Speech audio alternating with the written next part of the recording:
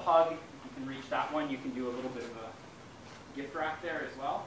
Okay, so that one works well. So I'm going to go over with my left and turn like this. Grab the belt if you need to, just as a setup. Leg is going to come up.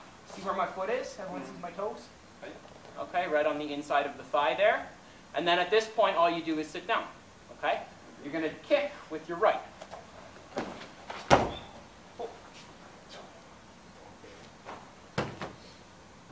Nice, right? Right here, right? We came around here. Again, you can also slap his ears, gouge his eyes, twist his head, and do all that stuff before you bring him down. Okay? Go for your Hizageri. One hand is going to scoop to the back. Second hand is going to come under to the throat or just under the chin like this. Step on the outside. And just show. Reap is the correct translation, I think, right? So we're here. We're just going to tap that a little. Come inside.